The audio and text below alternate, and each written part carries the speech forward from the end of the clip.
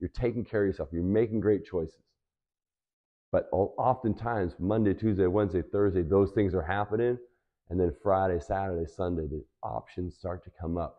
Ooh, my buddy's having this thing. Or, oh, there's a thing at the lake house. Or, oh, that sounds awesome. And you have to be able to say no. Not to everyone all the time.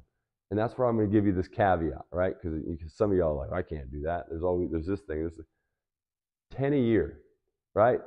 Thanksgiving, Christmas, Super Bowl, NBA Finals, whatever. Like, you pick your 10, your birthday, your wife's birthday, whatever it is. You got 10 days a year. Have fun.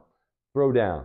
Eat whatever you want. Drink whatever you want. Not going to hurt you, right? 10 days a year. More than that, ridiculous, unnecessary. That's not who you are.